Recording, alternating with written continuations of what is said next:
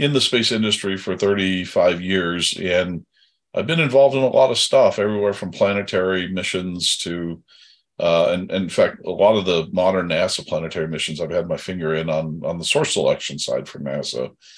That was the other side of it. I worked for everybody and saw most everything that was out there, and some of it I can't talk about, a lot of it I can, and yeah, so that's what the book's about. Is how does this all come together?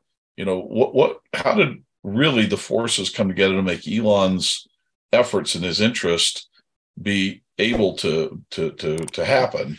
It wasn't just that Elon, to the force of his own personality and his money, made it happen. There had to be a lot of things that came before it, and he was the right place at the right time and the right person. And so this is why I think this is very historic, what he's doing, and this is why I thought the story ought to be put into writing somewhere.